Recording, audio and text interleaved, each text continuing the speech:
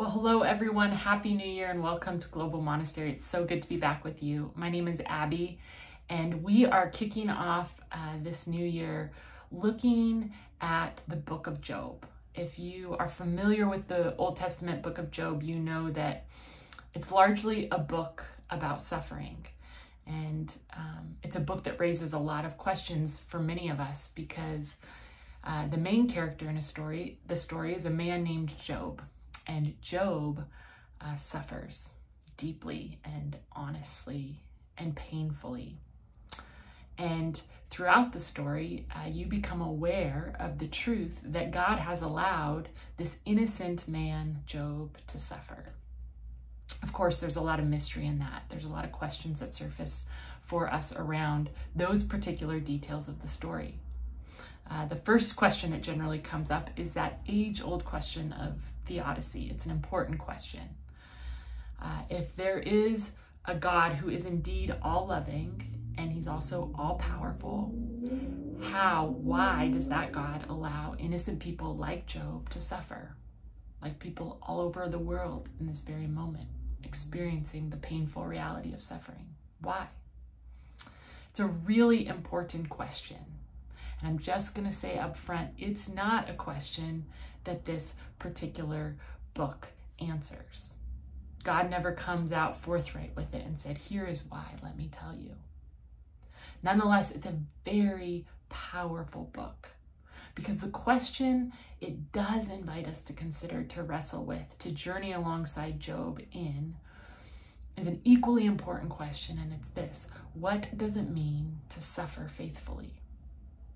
What does it mean to walk through suffering, an experience we will all have faithfully with God?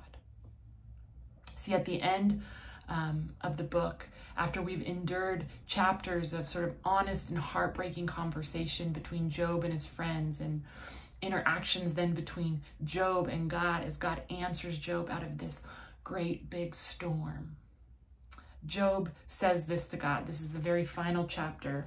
Chapter 42, verses 1 through 6.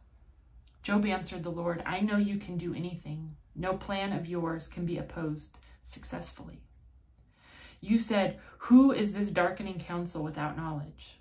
I have indeed spoken about things I didn't understand, wonders beyond my comprehension. You said, listen, and I will speak. I will question you, and you will inform me.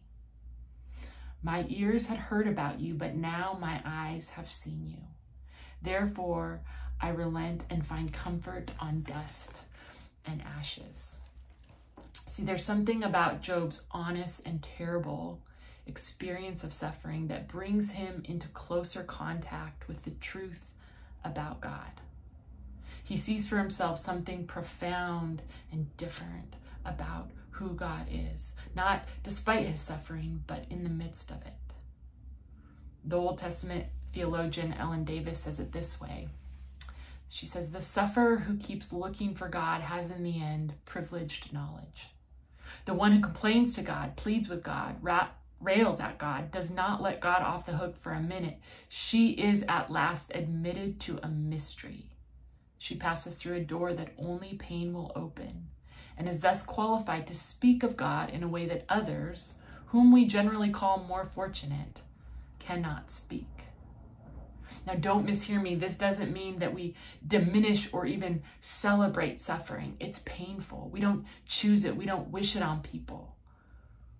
And yet, if we can stay in conversation with God through it, when it inevitably enters our story, we will know God differently. We will be able to say, I had heard rumors of this, but now, God, I see you. Some of my best friends in the world have undergone tremendous suffering after their 4-year-old son became very ill with a virus. That virus traveled to his brain and caused irreparable damage. And they're deeply faithful people despite this tragedy.